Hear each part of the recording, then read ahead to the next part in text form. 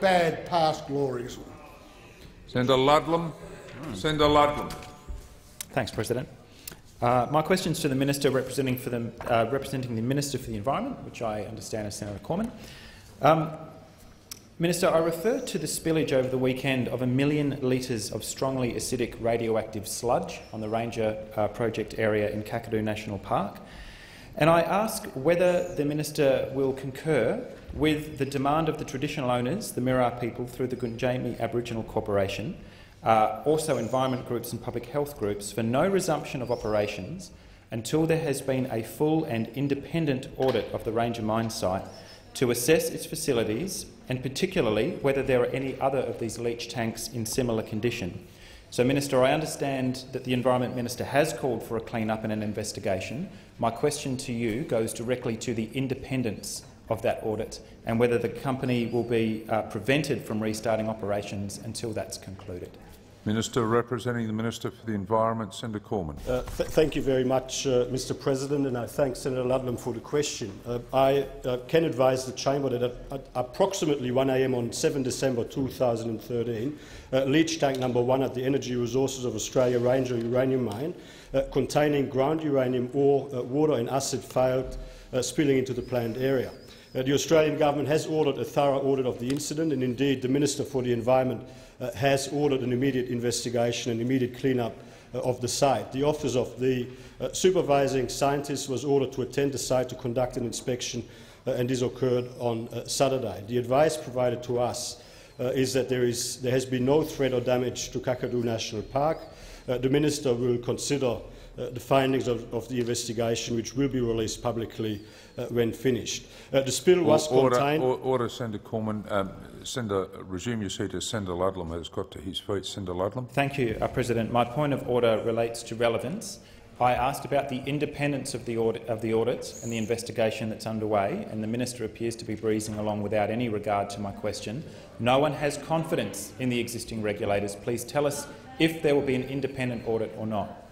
Order. There's no point of order at this stage. The Minister has 1 minute and 8 seconds remaining. Minister. Thank you very much, Mr. President. And what I would point out to Senator Ludlam is that the supervising scientist is actually an independent statutory body, and so I was actually directly answering his question, just providing appropriate context around the answer, given the public interest in this matter.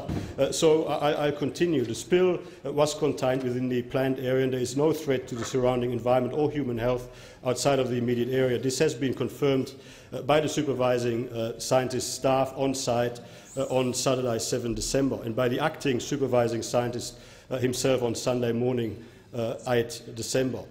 ERA have further contained the material around the planned area with earthen bunds so as to limit its spread in the event of rain. A small amount of material made it through the storm water system to retention pond 2. Chemistry results indicate no change in retention pond 2 composition at this point in time. The material in the leach tank consists of ground uranium ore, water and acid at a pH of approximately 2. The material is not a significant radiological hazard and similar to that expired. Senator Ludlam. I thank the Minister for his answer. My supplementary question is whether the Minister will confirm that the proposal by ERA and its parent company Rio Tinto for underground mining at Ranger 3 Deeps will be rejected, given the demonstrable failure of ERA to maintain its mining infrastructure at Ranger. Minister.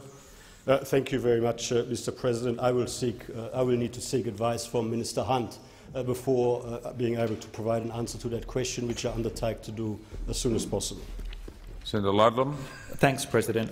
I asked whether the Minister, who ran out of time when he was answering my first question, wouldn't mind tabling the balance of his answer if he thinks that's appropriate.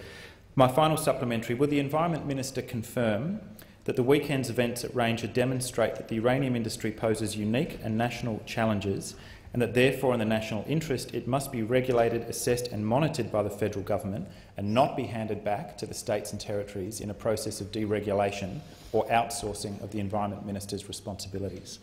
Minister. Thank you very much, Mr. President. What I would say to Senator Ludlam, that these issues are actually properly regulated, and there's actually no proposition to deregulate, but to simplify the administration of the regulation. Of course, our one-stop shop proposals, which are part of our plans to build a stronger economy and create more jobs, will help to administer the regulations which remain the same in a more efficient way.